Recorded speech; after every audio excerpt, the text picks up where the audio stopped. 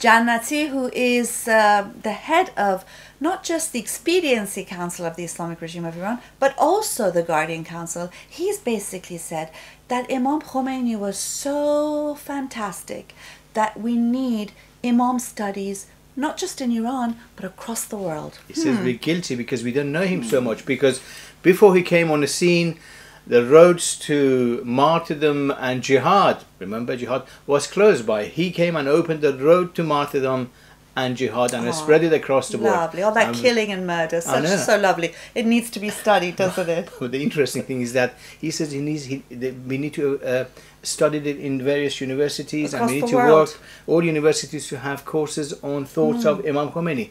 When actually Iranian people have learned a lot about it, and they ridiculing the whole thing. Yeah, and especially I think Imam Khomeini's green book would be very useful. The one, if you know there's an earthquake and you suddenly fall on your aunt and you accidentally have sex with her, what to do, to do.